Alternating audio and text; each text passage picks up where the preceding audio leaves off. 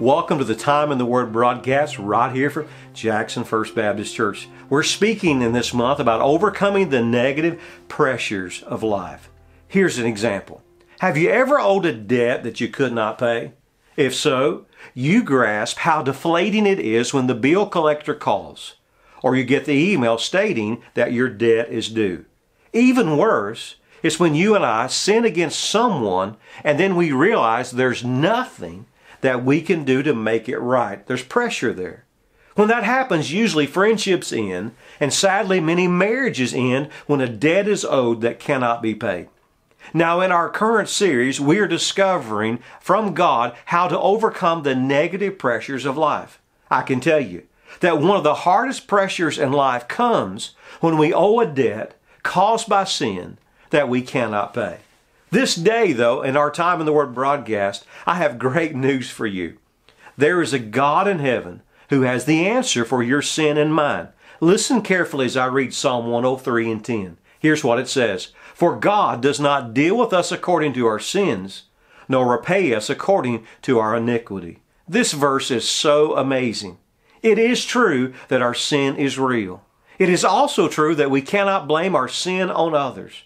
Finally, it is true that Jesus came to pay the debt we could never pay. Why? Because of His payment, God is able to deal with my sin and yours in a way we cannot. God is able to pay the debt to His Father, and He's able to forgive the offender because there's no more debt when we repent and turn from our sins. The priest of God in the Old Testament, Ezra, wrote the following in Ezra 9 and 13. God punishes us less than our iniquities deserve. Friend, I don't know about you, but I want to tell you this. If there was no way to pay the debt for our sins, I would be living my life with all kinds of pressure because my sin would be piling up over the years. But when we come to the cross, friend, I've got great news. It is all wiped clean. On this weekend before Thanksgiving, you and I have so much to be thankful for. Our God deals with us in forgiveness and love. I'm praying that you will come to the Lord Jesus Christ, and if not already come to the Lord, do it now. But I'm also praying this, that you would give us the opportunity to share with you more about His forgiveness. So today, I'm brief today, but I want to say this to you.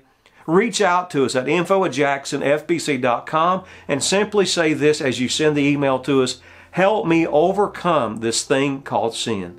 And I want to promise you this, we'll share with you faithfully from God's Word how that you can get out of debt with sin.